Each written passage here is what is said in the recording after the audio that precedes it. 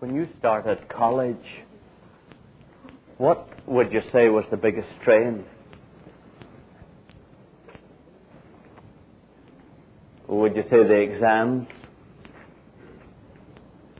Or the financial burdens? Or was it the living situation that you were in?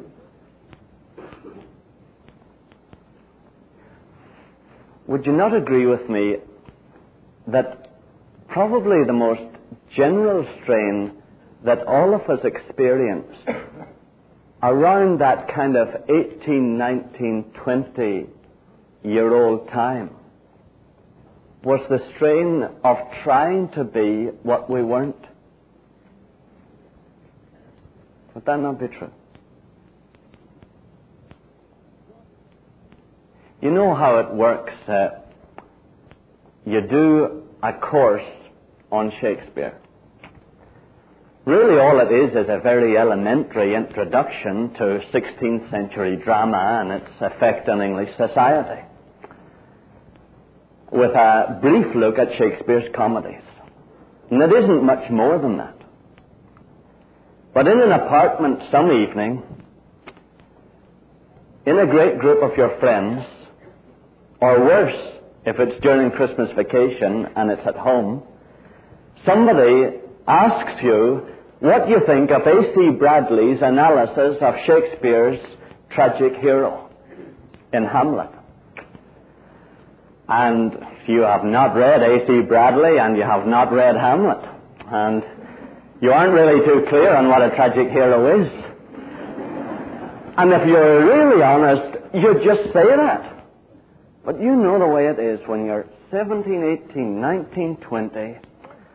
All your friends are around you and you've talked about the courses you're doing at college, and so out you go on that limb, and it's miserable. The whole experience is just shattering as you try to be what you're not. And it ends up just a bundle of vague generalizations. And you're trying to make the point that, of course, I know all about A.C. Bradley and Dover Wilson and anybody else who wrote about Shakespeare's tragedy. And so it's just a heart-rending strain that you enter into. And I think it's true, loved ones, that if we're really honest about it, throughout our campuses this coming week, there will be many moments like that for many, many of our friends. Hopefully not for us, but perhaps for a great many of us too. There are those moments when you get into conversations and you really haven't enough information or knowledge to carry them on. But you begin to indulge in vague generalizations and recondite obscurities that try to cover up the fact that you actually know nothing about the subject at all. And you're almost straining to be what the others think you are. Actually, what it ends up in is what God described, if you like to look at it in, it's Romans 12 and 2. It's a well-known expression, but it might be good to look at it to see where it is. Romans 12 and 2 and page 986. 986.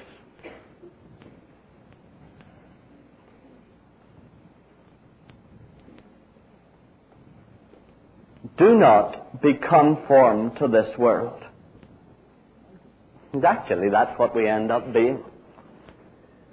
We're so intent to impress everyone with the fact that we're really very avant-garde that all the avant-garde people conform together and they line up at all the surrealist arts exhibitions. And all the rest of us who are determined to prove that we're actually very individualistic and are rebelling utterly against this society, we all conform because we all end up wearing the same wild beards and the same wild clothes.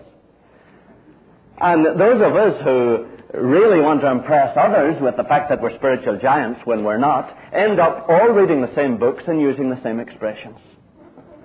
And so it comes about that instead of our individual lives being really very exciting and very fresh and very first-hand, they begin to be a little old and a little worn and a little bit of a mimicry of somebody else, and copying somebody else, and pretending to be what somebody else is.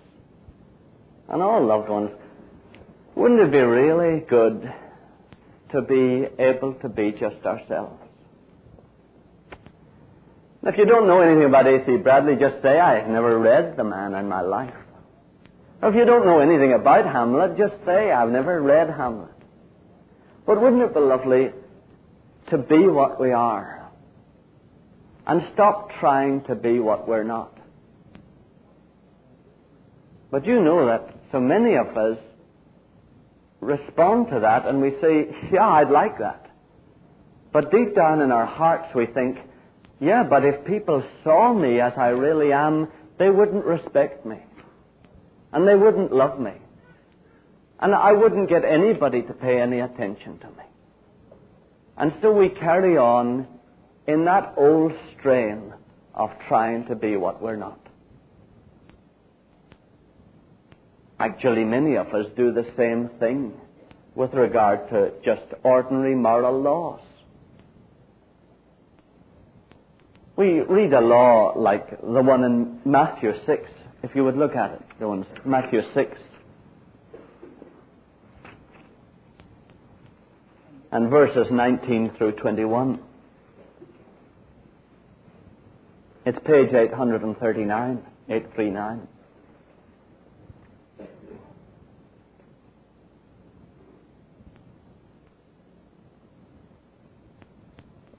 Matthew 6 and verse 19.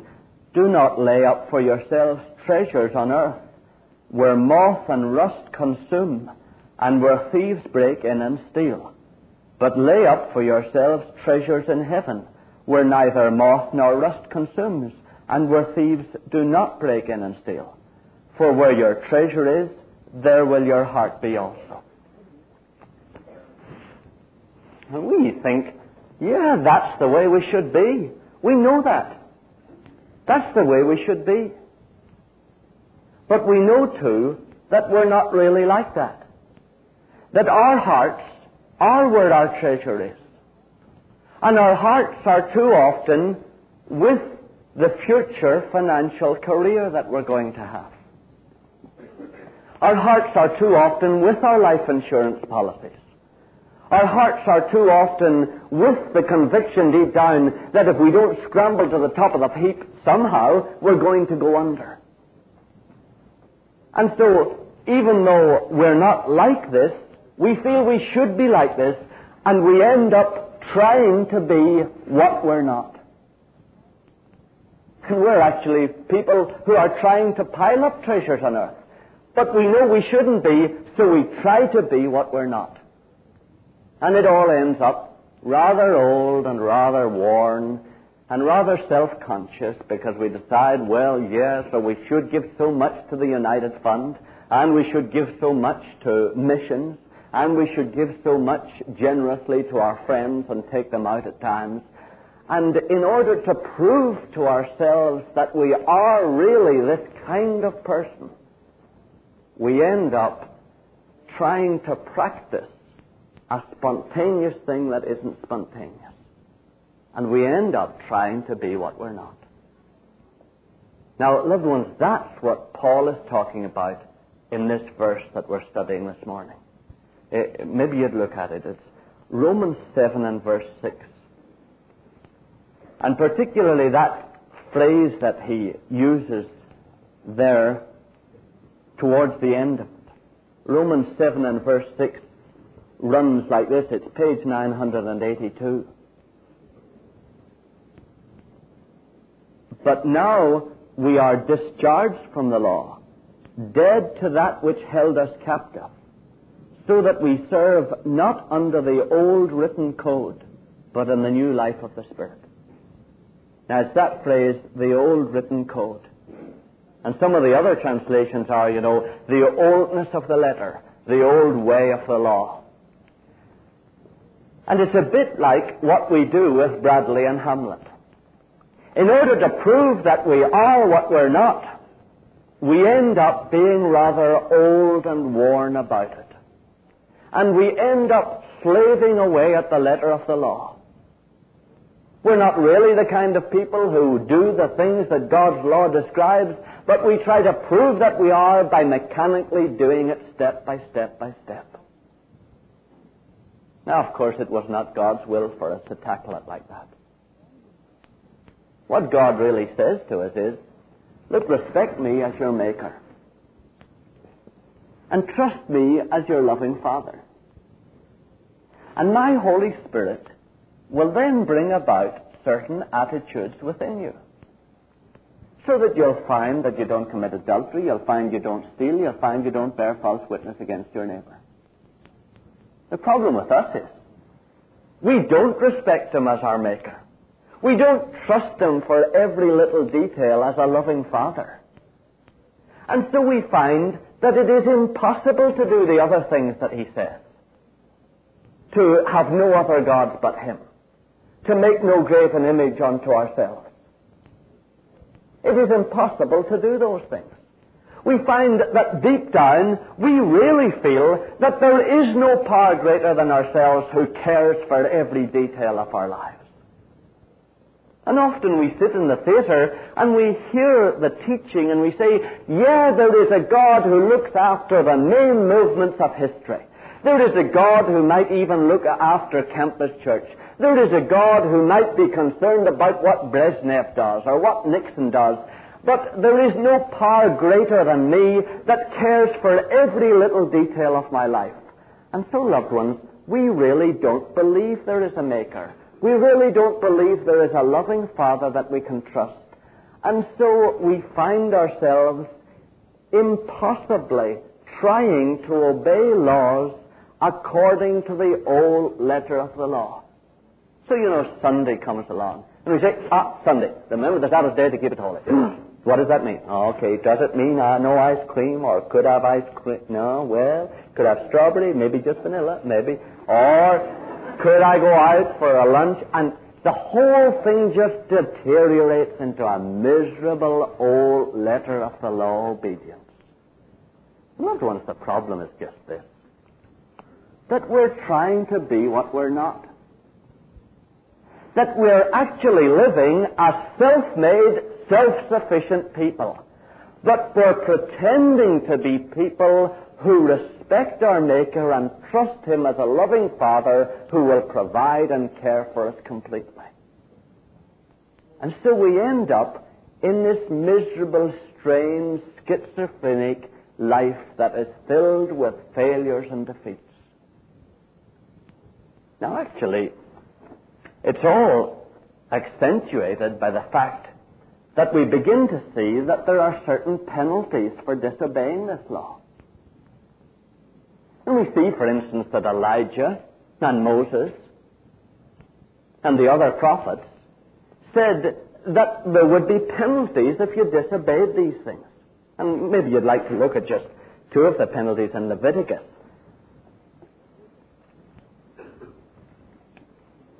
And it's chapter 20 and verse 10. Page 102.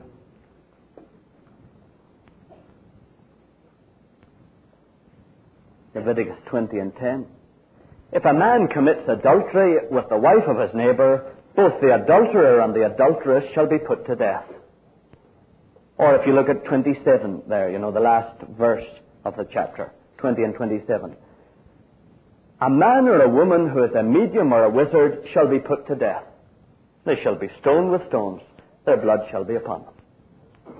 And so we read that not only are we expected to obey these laws, but if you don't obey them, there are certain penalties that follow. And so we end up with an extra fear behind us that makes us continue to pretend to be what we're not.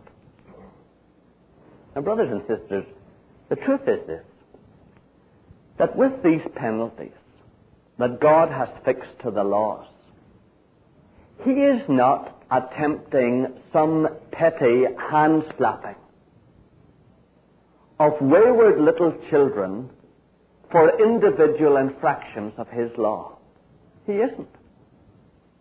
What God is after with that old death penalty is the attitude inside us that is wrong. The attitude that is one of a self-made, self-sufficient person who is trying to pretend to be a very trusting, dependent, loving Son of God. What God is after by the death penalty is not to punish us for individual infractions of His law, but He's after that inner attitude in us that prevents us spontaneously obeying His laws. That's really why, for instance, He made that statement in, it's Ezekiel 18:4. If you can find Ezekiel again. I always have trouble, I must admit. Ezekiel 18:4, and it's about page 726 in that black RSV. 726. Ezekiel 18:4. Behold, all souls are mine. The soul of the Father as well as the soul of the Son is mine. The soul that sins shall die. God is not interested in us continuing to pretend to be what we're not. He isn't interested in us continuing to be in our own hearts self-sufficient, self-made, self-ruling, self-protecting people who are pretending to be trusting, depending, loving sons of His and daughters of His. He is interested in destroying what in us is independent of Him. He's interested in destroying the attitude in us that will not actually trust Him. The attitude in us that wants to be egotistical. The attitude in us that wants our own way but wants to pretend that we're giving Him His way. God wants that attitude to die. And that's really why the penalty of death is exacted upon all who disobey His laws. What God is after is to destroy what we are so that we can become what He intended us to be. Loved ones, that's it. Father doesn't want any more pretense about A.C. Bradley and Hamlet. He doesn't want all that bluff and that strain that comes from pretending to be what you're not. He wants to change what we are inside so that we'll begin to spontaneously do what He wants. That's why every great tragedy, like the flood, down through the centuries, was an illustration by God of what He was determined to do to our egotistical, carnal, self-sufficient, self-made natures. And that is what He in fact did, do you remember? That's why Paul says that our old self was crucified with Christ. All that self-made attitude that you have, all that bluffing attitude that you have, all that self-sufficient attitude that you have, that is really what produces worry. You know, we really worry because we think we are self-sufficient. If you really didn't think you weren't self-sufficient, you wouldn't dream of worrying. Because you would say, well, I'm expected to not to be able to face everything. I am not self-sufficient. But it's because we think we're self-sufficient that we worry so much. And we worry about the exams, and we worry about the future, and about finance. And what God is after is the destruction of that self-sufficiency inside us. And what He did in Jesus 1900 years ago was, in fact, to destroy that. And that's really what happened in Jesus.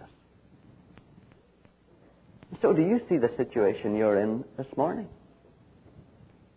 If what God was really after with the death penalty was not slapping your hand, but was destroying the attitude in you that forced you to disobey Him and made you pretend to be what you're not, then did you see that God doesn't need to do anything else against you? If He has destroyed you in Jesus, as He says in His Word, then He has now nothing against you this morning. You see, loved ones, God is not after punishing you for every little infraction of His law. That's silly. That gets Him nowhere. What He is after is the destruction of that attitude in you that is self-sufficient and self-made and self-ruling and self-deifying and self-glorifying. And that, he says, is what he destroyed in Jesus. Our old self was crucified with Christ. Colossians 3:3 says it clearly, loved ones, if you like to look at it in another verse. Because I think of a lot of us suffer fear that God is going to do something to us because we haven't really grasped the fact that as far as he is concerned, we have already been punished for any sin that we committed. We have already had that self-centered, self-deifying attitude destroyed. And it's page 1027 in Colossians 3:3. For you have died, and your life is hid with Christ in God. Now, loved ones, that's why every one of us in the theater this morning is discharged from the law. That's why we're discharged from the law. We're discharged from the penalty of the law.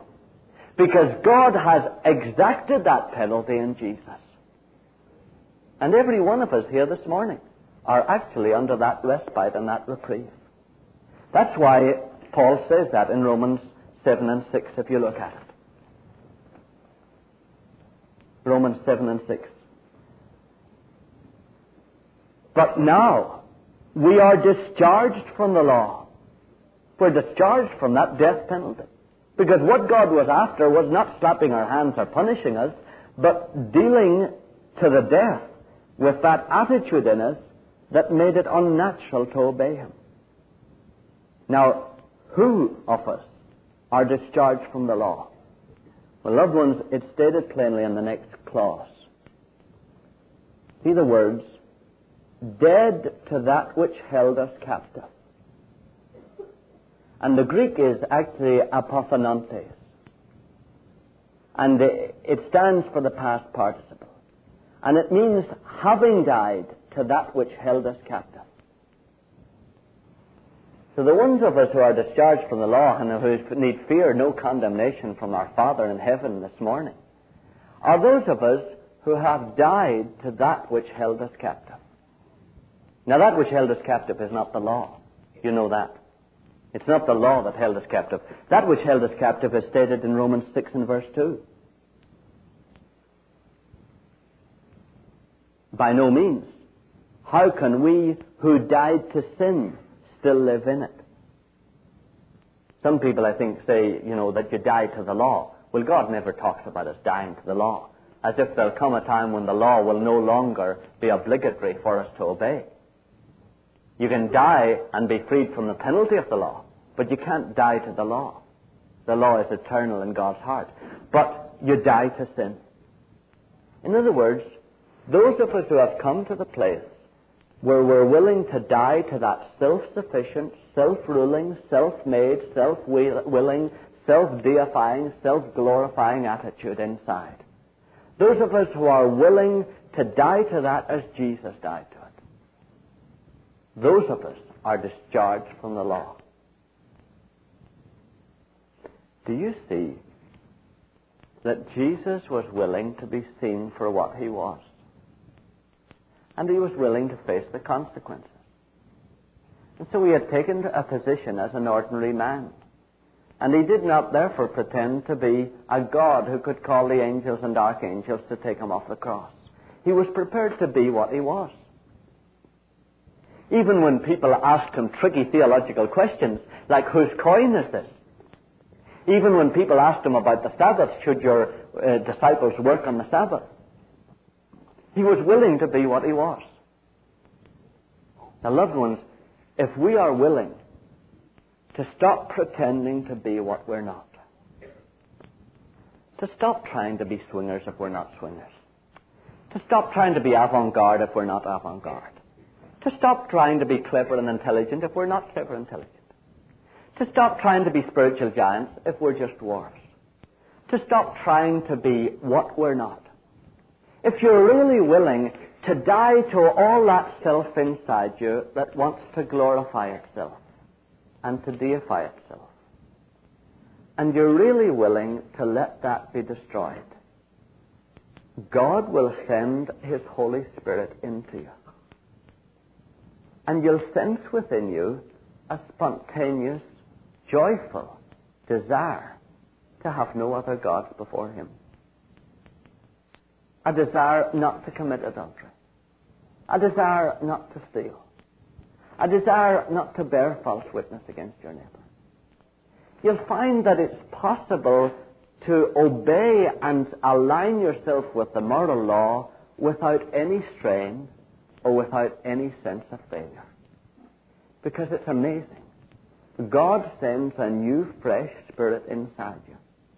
So that it is what Paul says. You start obeying and serving not in the oldness of the letter, where it was a shuddering, grinding thing that you had to force yourself to obey God's law, but where it's a beautiful, spontaneous, easy thing. It's the freshness of the Spirit. In other words, you're at last free to be what you are. You don't need to pretend. Brothers and sisters, it is possible to be pure inside. Honestly, it is. It's really possible to be pure inside. So that when you're sitting beside someone, you'd be content for your heart to be projected upon the big screen that we have down here at times, and they could see every part of it. It is possible to come into that kind of openness. It is possible to come to a place where you spontaneously do what your Creator wants you to do. Because you've come to the place where you've died to your own self-sufficiency and your own self-creation and your own self-deification. And you're ready at last to treat him as your loving Father and as a dear person who looks after you. That's what Paul says, that we've now been discharged from the law because God worked the death penalty on us in Jesus. And God doesn't punish us twice for the sin. And so we've been discharged from the law. Having died to the old self that has held us captive, we now serve not in the oldness of the letter, but in the newness of the Spirit. And brothers and sisters, that's the Father's will for us. So that you'd never be any longer pretending, no longer trying to be what you're not, but you'd be able to be what you are. And that's a place of contentment and peace. So would you all just think over the things that we've shared, and will you pray a little and ask God to show you if you really have been discharged from the law, and if you really have died to the thing that held you captive? And it's so good to be free. It really is so good to be free. It's possible.